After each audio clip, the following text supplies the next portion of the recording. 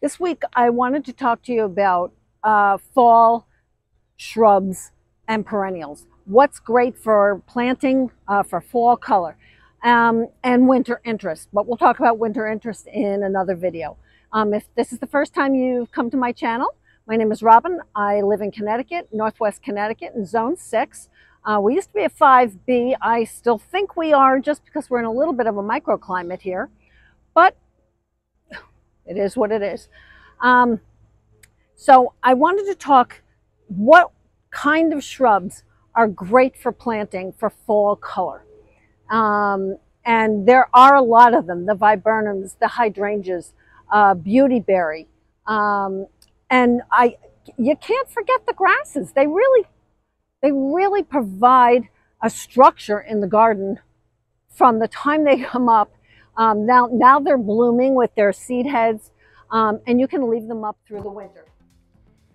In September and October, it's really time to correct the mistakes that we've made throughout the year in our garden, dig things up, rearrange, divide, add new perennials, shrubs, trees, and then plant spring blooming bulbs. Time to cut back any perennials that have already finished blooming and continue to deadhead the later bloomers. Stop applying fertilizer.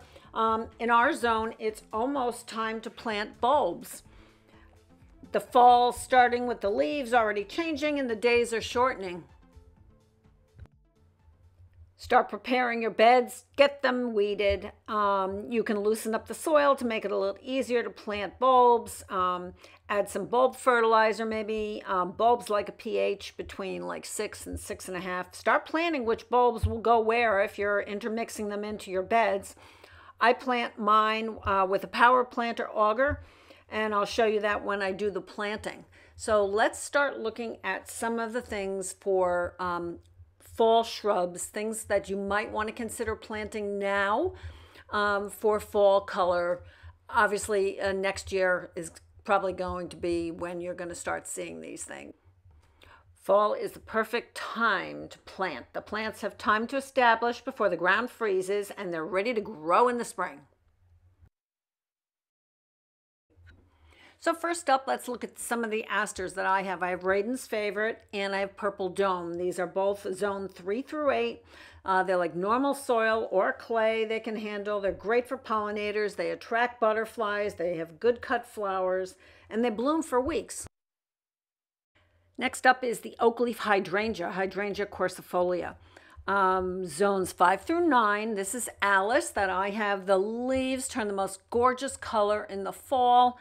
And they have an exfoliating bark that is just absolutely lovely when the leaves are gone. Of course, there are many, many types of hydrangeas, and most of them are fabulous for fall color. This is Firelight Tidbit from Proven Winners, zone 3 through 8. Blooms on new wood, which is great. The panicles turn a gorgeous color. You can see here mine have already turned. In the fall, you have things like Little Lime, Limelight, Pinky Winky. There are just so many varieties to consider. Next up, Calicarpa Beautyberry, one of my favorites. I have Early Amethyst, zone 5 through 8, gets about 4 by 5. It gets these beautiful purple berries. It's a very low maintenance shrub. It blooms on new wood. You can prune it in the early spring. I can't talk today. Or you can actually literally almost cut it to the ground, which I've done a few times just to contain its size. Of course, for perennials, you can't go wrong with any of the black-eyed Susans, Herbstone, the Goldstrom, which is the most popular one, Indian Summer. I have Henry Eilers. You also have Helenium. There are just so many different things that you can use. You can cut them back. You can leave them so the birds have the seed heads. They make a great fall flower. Helenium is also zone 3 through 8, loves that full sun. So if you follow me at all, you know I love spireas. I have many, many, many varieties. There's Double Play, Big Bang from Proven Winners. I have another one called Magic Carpet, Gold Mound. I have so many different ones. Reds, purples, pinks, blues, and they are a great fall shrub. They keep going. They rebloom as the season goes on. I love spireas. They provide interest from spring to fall. Another one of my favorites is the double file viburnum. I have a whole hedge of Mariaceae, zone 5 through 8. They can get like 6 to 8 tall, maybe a little taller, 10 feet wide, blooms April to May with a lace cap type of flower. Very easy to grow, medium moisture, well-drained soil, full sun to part shade. I absolutely love the fall color on this. Another viburnum that I have is called Brandywine from Proven Winners, zone 5 through 9. Gets like 5 to 6 feet tall. It's got a very unique pink and blue berry in the fall, and that really pops. The birds just love that and destroy those berries. Very deer resistant, shade tolerant. Of course, we can't forget the cotinus, the smoke bush. I have royal purple. It's zone 4 through 8, can get 15 feet tall. I coppice mine sometimes all the way down when it just gets too big. Very easy to grow, doesn't mind clay soil, blooms like May to July. No serious problems. Right next to them, I have 9 barks. I have Coppertina, I have Summer Wine, and in the back of my yard, I have Diablo. These are basically zone 3 through 7, 3 through 8, sorry. They take no work at all. They have a gorgeous exfoliating bark, so they look lovely in the wintertime with a really pretty vase shape. Try to put these in a place where you don't really have to cut them back because they're very easy to grow. Drought tolerant, clay tolerant, dry soil, and they have a lovely pink, pinkish white flower in the spring and just a gorgeous color in the fall. So the birds will love you if you plant this ilex, also known as a winterberry. I have Nana Red Sprite for the females, and I have Jim Dandy as the male. The birds just love these berries. It blooms in summer. You have this red fruit that hangs on late into the winter. It can get pretty tall, so you can keep it under control. Zones 3 through 9, likes medium to wet soil, which is great for me in the front of my yard. So it can handle a wet, boggy kind of situation. Mine is not quite that wet. Again, Nana is the female plant, and in order to get berries, you need both the male and the female plant. You can prune it to shape it in early spring just before the new growth begins. But these are lovely. I have not found them to get overly large. Mine are like 3 by 3, and that's a very controllable size in my front yard. So the berry goes from a green, and then as fall progresses and it gets a little cooler, we get these really pretty red berries. But this is not an evergreen shrub. It's a holly, but it's not evergreen. So the leaves do turn yellow-brown and drop off, and then you have the branches that are lined with these berries until the birds destroy them, of course. But a great option for you for the fall. And they make great cut branches for decorating. Already putting on a great show of color is my burning bush. This is zone 4 through 8, can get 11 feet tall and wide, will handle clay soil, which is great for me, obviously. Prefers well-drained soil. I have it in a spot that's pretty wet, tell you the honest truth, but you can't beat it for color. As far as perennials go, Sweet Autumn Clematis, if you love clematis, you want this one. Obviously, it's a climber. Zones 4 through 9, blooms now, late summer into fall, very fast growing vine up to like 20 feet. So this is a great one if you love clematis.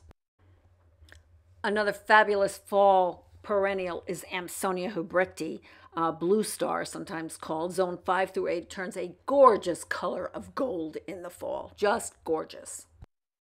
Another perennial that I have is monkshood. Arundisi is the one I have, zone 3 through 7. It blooms very late for me, sometimes almost too late if you ask me, but a beautiful purple hooded flower. Then you have some perennials like a Stilby Chocolate Shogun, which looks great all fall. All the sedums. This is Coral Jade, zone 3 through 9. Then you have your favorites, Autumn Joy, Autumn Fire, that go from that pretty green to this really beautiful, luscious pink, and it gets darker and darker as the fall goes on. The bees actually absolutely love it. And then if you leave the heads up, it looks gorgeous in the wintertime. And of course, we all love the maple foliage, the red maples, the sugar maples. They're just beautiful in the fall.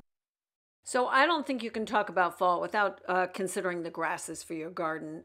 This is Calamagrotis Carl Foster. You see it all over. It gets used in public places a lot. Zone 5 through 9 gets about 5 feet tall, doesn't mind it a little bit wet. Then you have Moodry. And I'll go through these quickly because I have a lot of grasses. I love Carly Rose. It's got some pink heads. And that always looks so pretty in the fall. I have it with Black-Eyed Susans. I have a lot of Shenandoah. Again, really pretty seed heads. Little Zebra with the variegated grass. Ruby Ribbons, you know, is my favorite because it gets redder and redder as the fall goes on. Just that blazing color. I love it. You can't beat the Rubrum annual grass. Something to consider if you have a small yard. Coming up in another video, we'll talk about winter interest plants like that Hinoki cypress. So I'll leave you with some photos of fall, from the bittersweet to the leaf-covered lanes. Go out there for a hike. Anywhere you go, whether it's Connecticut, Rhode Island, New York, Maine, Massachusetts, New Hampshire, you're going to find just absolutely stunning scenery, places to go for a walk, a hike, a kayak run, a ride, go for a run, get those pumpkins. Don't forget to just stop and like marvel at Mother Nature, because it's really something quite amazing. The reflections, just the reds, the golds, the oranges, and before you know it, it's winter. Try and leave the seed heads up, leave the grasses up if you can. And we'll talk more about winter interest in an upcoming video, and after I show you my dahlia order. Thank you so much for watching. I hope you found this informative. I hope you found a couple of tips, new ideas, maybe something to put in your garden that you didn't plan on, or discovered a new shrub or perennial. Let me know what your favorites are. And as always, please subscribe, hit that like button. It really does make a difference trying to get to that 1,000 mark. And I really appreciate your support. Thank you. See you in the next video.